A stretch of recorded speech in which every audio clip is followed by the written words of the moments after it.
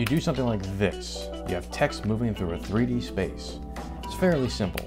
You have a camera, you have your text, you turn on the 3D, and this is what you get. You put the keyframes in, and it moves. It's fairly simple. But what do you do when it doesn't move? And you'll be wondering what happened, why can't I move my text? Where's the background? I hit play, the keyframes are there. It's clearly moving because the numbers are changing. But where's my background and why isn't my text moving? Well, it's a fairly simple solution. The problem is that you don't have the right camera selected. If you go right here below the composition, it's set on front. It most likely set on front of one of the other settings. That's probably why you can't see any of your assets, like your background, and that's why your text isn't moving. So what you want to do is you want to make sure you have active camera selected.